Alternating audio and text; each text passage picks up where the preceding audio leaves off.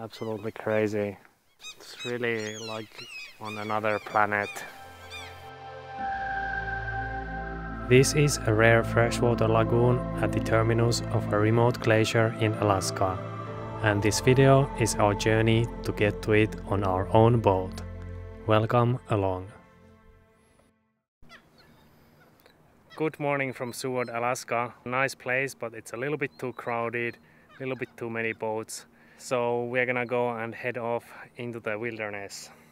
We do have one small problem though, and that is our positioning here on the dock.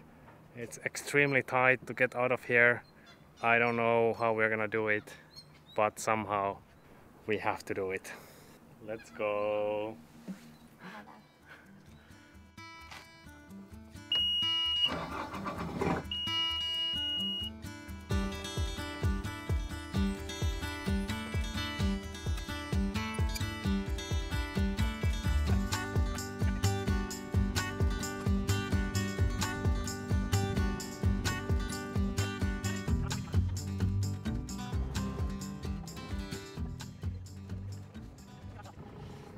That was interesting.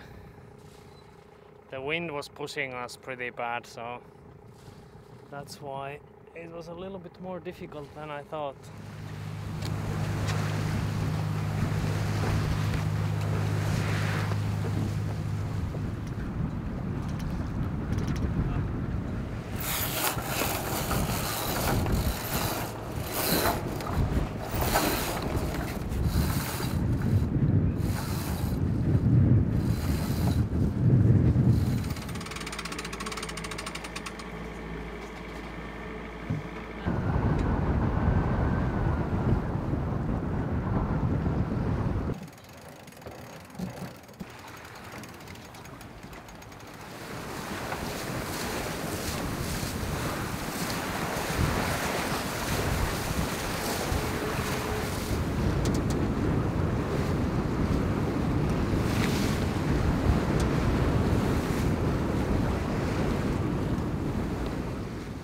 Today we are actually upwind sailing. It's quite windy here, around 20 knots or so. We're gonna head to a really nice anchorage, just around 15-20 miles away. So we are at the border to the Kenai Fjords National Park. And this is the area that we're going to be exploring the next few days.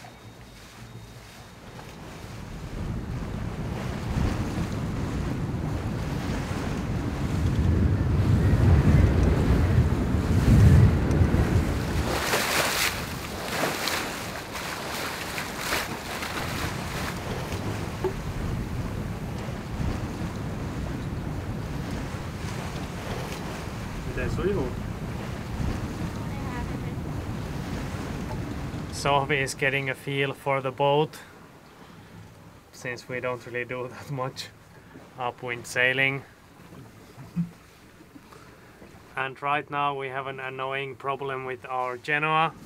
It's flapping a little bit because the leech of the sail is too loose, because the snurpy, the adjustment rope there, is too high up, so I can't reach it while we are sailing.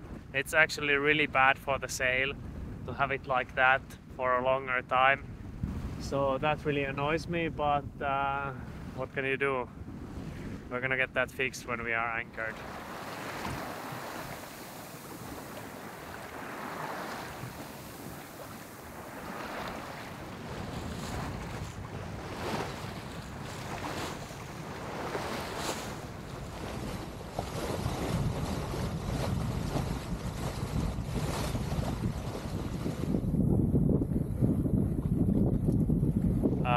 The previous drone, I lost it, and ever since then I've been pretty apprehensive about flying over the sea, but what can you do? If you want to get the footage, then you eventually have to fly. And now the wind is really dying down, so this is my chance to get over my apprehension.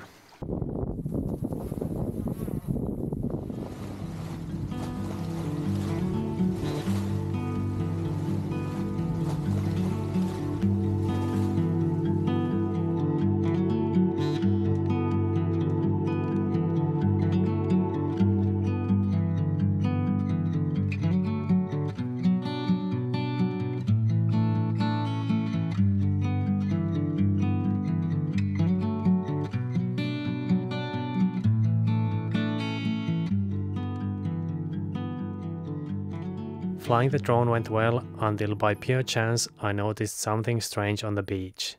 There was a party who had wanted to visit the same glacial lagoon that we were headed to, but the swell and the beach break had surprised them and they had swamped their boat. All of their communications were down and we were unable to reach them. It also became obvious that they were unable to call for help, so we ended up calling in a rescue and spent the evening coordinating it with the Coast Guard. This whole thing will be on its own whole separate video, but the whole episode left us a bit shaken, and as we headed to our anchorage, we were doubting our own plans for the next day.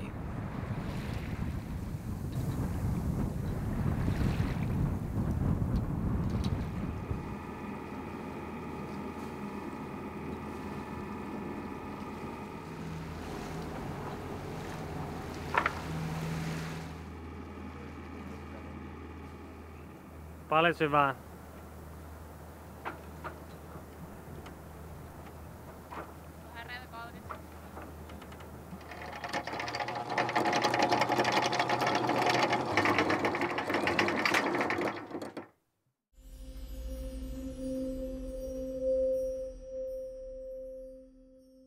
All right, our turn to try the Bear Glacier.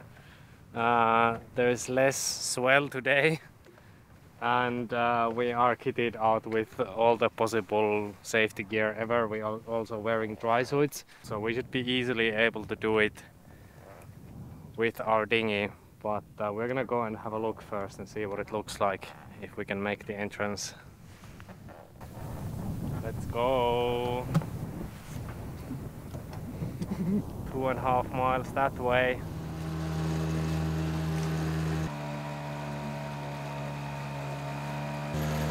Pahin! Siellä on varmaan se sisäajo, missä on sitä jäätä. Mä en voisi aloittaa.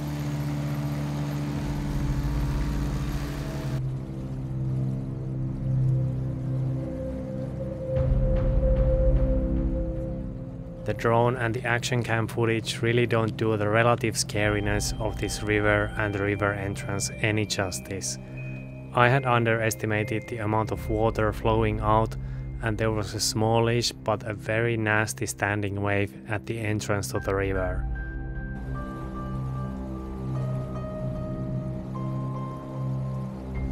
Had there been any more swell, we certainly would have been screwed. And once we got inside the river, the current was so strong that we could not make any headway with our outboard at full throttle. The water was very silty and I couldn't see the bottom at all, so I was afraid of veering off the main channel as I was scared of hitting the prop. If we lost propulsion here, the current would very quickly carry us back to the standing wave. Since this lagoon is a somewhat known location in the area, I just want to put out a disclaimer saying that I do not recommend this to anyone. In the end, I decided that we have no other choice than to gun it to the shallower looking shore and re-evaluate our plans.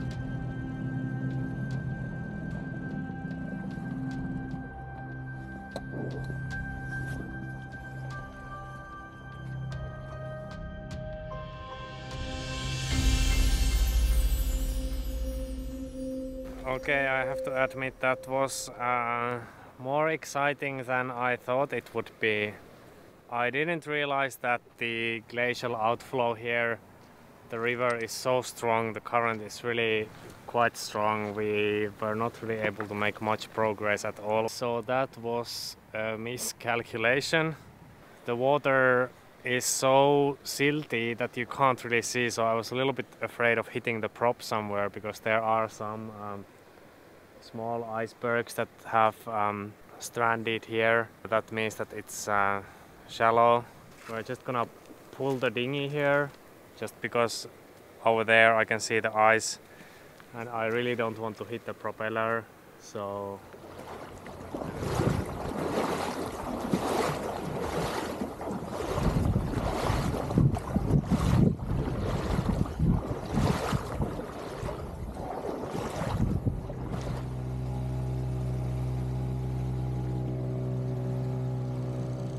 Okay, we are here. Aika cool.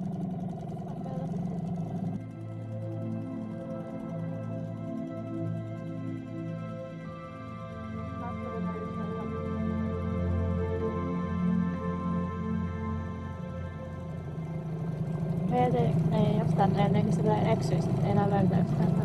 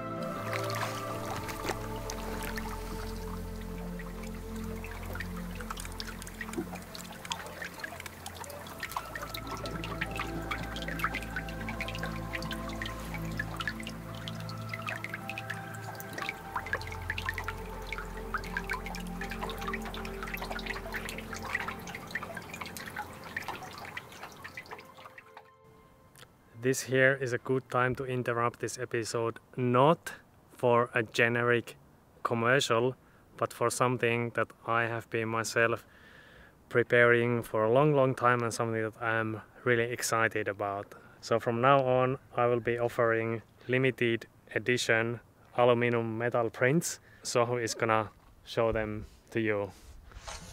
Here you go, Sohvi, the stage is yours. Well, here is the first one.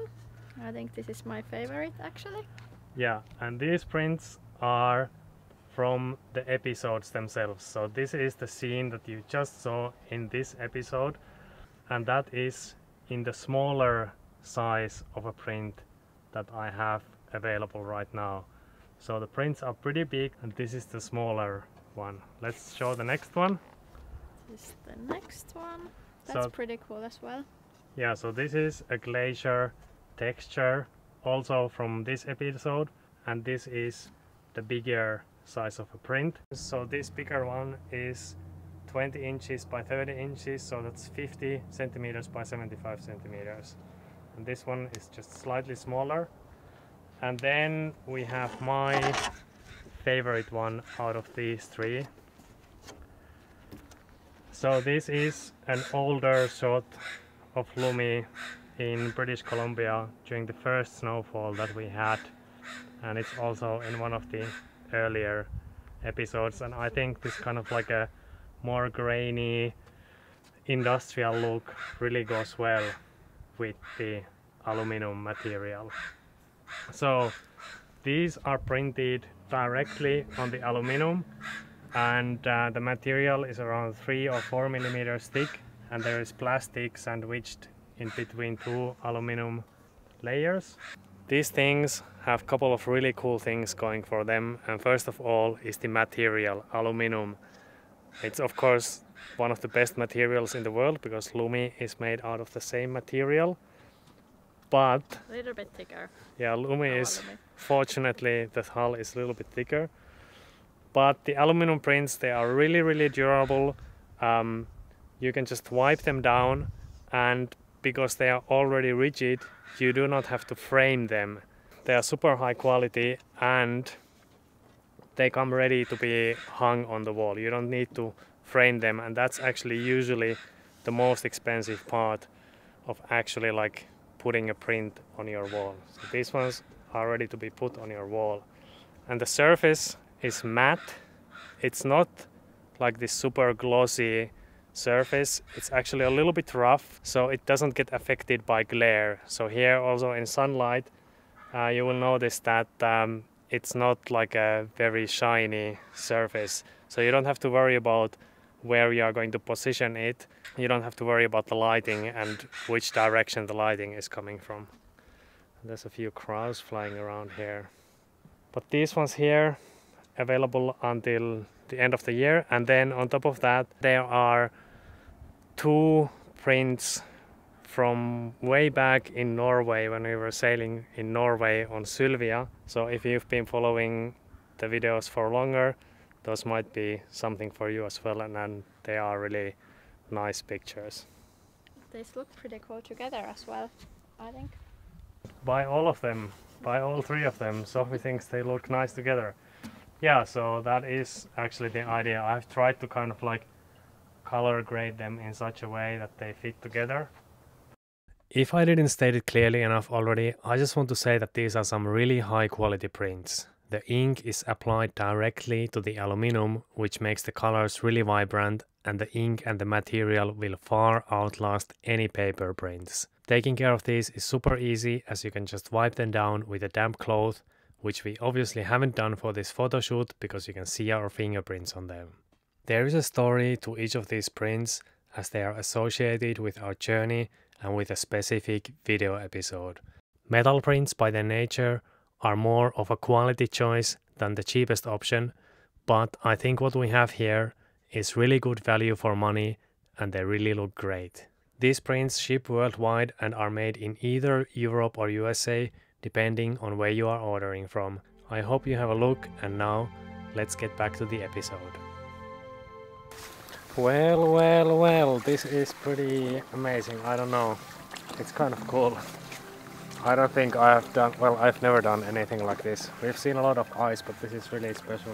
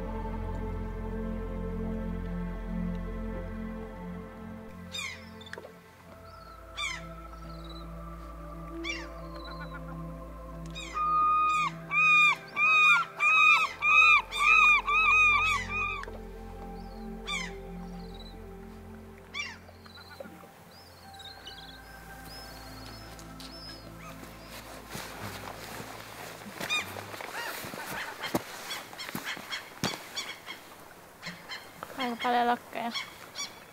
Me ollaan Lokkien saarella. Lokkeja ärsyttää. This whole lake here, this glacial basin, it's a few kilometers long and it's just filled with ice and mist, and it's really like on another planet. In the 1950s, the glacier extended almost all the way to the sea, and this lake did not yet exist. Since then, the glacier has retreated rapidly, induced by both natural causes and climate change. The lake now spans several miles across. What we see here is a good example of the paradox posed by climate change in the Arctic. When the ice retreats, us humans are quick to take advantage, often in such ways that further accelerate the change. We definitely felt guilty powering up and down the river in our dinghy. Other tourists often visit this area on a jet boat or a helicopter. And elsewhere there are other, even more damaging industries seeking to take advantage of the retreating sea ice and glaciers. Though this place felt like an absolute wonder to visit, we started making our leave with mixed emotions. A very impressive place. Sophie, do you have any comments? Yeah, it is very impressive. I'm impressed. This is my being impressed face. Yeah. Some of you have been complaining that she's sometimes not looking happy, but that's just her Yeah, normal, it's my face. face. Yeah. This is her impressed face, and this is my impressed face as well. Yeah, it's all right. It's all right. Glad we made it here, but now we still need to make it back, and it felt a little bit sketchy, or the river entrance that we took felt slightly sketchy, so we are going to go and carry the we're gonna take the river first, but then we're gonna go ashore and carry the dinghy across to the beach. Probably we're gonna go and see how much swell there is, if that's possible. I think it's gonna be possible. We have our dry suits. We might get a little bit wet, but we will see.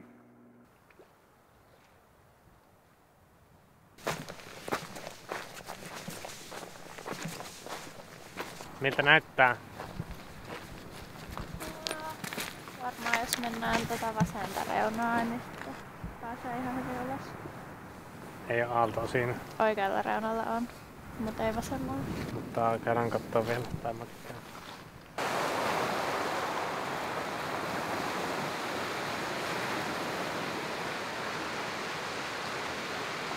This is the river exit here. There's some waves breaking on this sandy reef here, or the sand spit. But if we go all the way around and follow the deep channel, the waves are not breaking over there. But I think we're just gonna take the river because it doesn't look too bad. If you look at it from the wrong angle, it looks bad, but if you look at it from the correct angle, it looks good. What do you think? Well, I'm not super happy about it, but I wanna get back to home, so...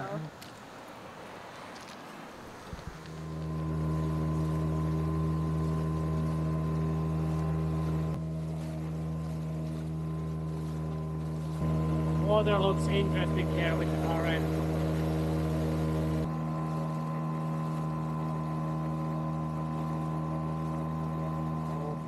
It's home sweet home. Long day. Maybe nachos. Maybe make some nachos. Every day if I'm scared, then we eat nachos. Tomorrow is another adventure. Okay. Tell me about it. The next lagoon over here, the smaller one. No ice, just... Yeah, that looks nice. Entrance-wise, nice. No ice, no waves. Get this. Thanks again for watching, and I hope you have a look at the print shop that I have set up. On top of these 3 prints, I also have some others in the store, and they are only available until the end of the year. High quality, really beautiful, and they come ready to hang on your wall. These are printed on demand, and they ship from either Europe or USA, and the shipping costs are also very reasonable. So if you are looking for something nice, go and have a look.